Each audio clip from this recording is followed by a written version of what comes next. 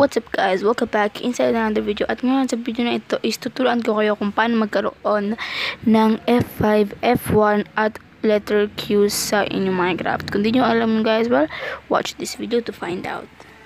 First, i-download niyo itong app called ORZX keyboard. Ang download link ay nasa description down below.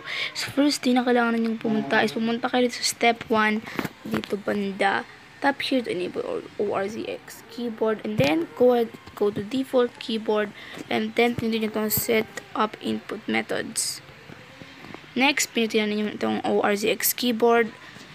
Magkakaroon kayo dito ng attention pero pinutin nyo lang ang OK. Next naman is ang step 2 at pinutin nyo itong ORZX keyboard.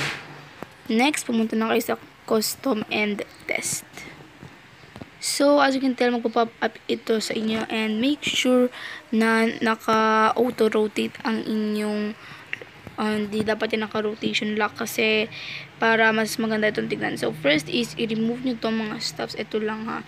Ito lang na tatlong itong F1, F5, tsaka letter Q yung ililive natin dyan. So, let's go ahead and remove all of this. Yan, remove lang natin yan. Hindi natin kailangan yung mga to. Alright, pag na-remove nyo na yan, i-drag ninyo ang inyong mga buttons kung saan nyo ito gusto ilagay. For me, I think ilalagay ko lang ito dito. Dito. Yan. And then this over here. Alright, now once you're done with that, pinutin nyo lang itong F1 dito. Tapos, mag-scroll lang kayo at pinutin itong output default. Yan. Alright, next, go ahead and hanapin ninyo ang F1. So, hanapin natin yan dito. Yan, nakita natin siya. So, andito siya guys, itong F1. Next naman guys, is itong F5. Pwede natin ang default output.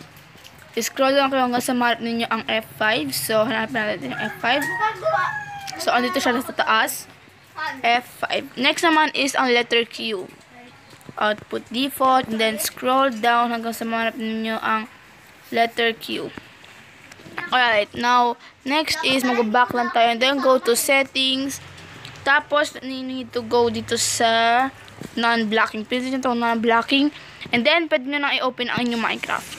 Alright guys, so pag in-open nyo ang inyong Minecraft, wait lang.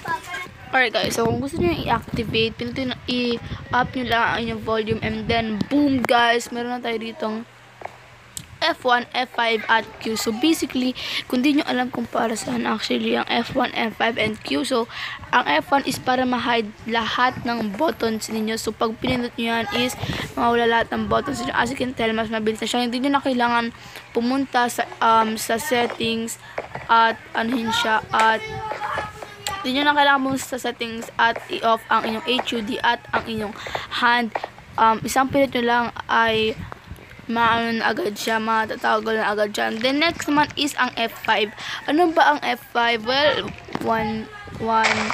isang paraan lang para ma-find out natin. Pinutin natin F5 and as you can tell, makikita natin ang ating first person render over here na basically a lot of people na laging may gusto nito kasi nga mahirap pag walang ganito, diba? As you can tell, mas mabilis na ditong palit ng ating camera respective. And guys, ang letter Q naman is basically para ma-drop ninyo ang items ninyo one by one. So, napaka useful na ito, especially sa survival Minecraft. Alright guys, so, mag-hold on tayo dito na. So, pag click naman natin ang letter Q is basically, oh wait, no. Mag-drop lahat ng items.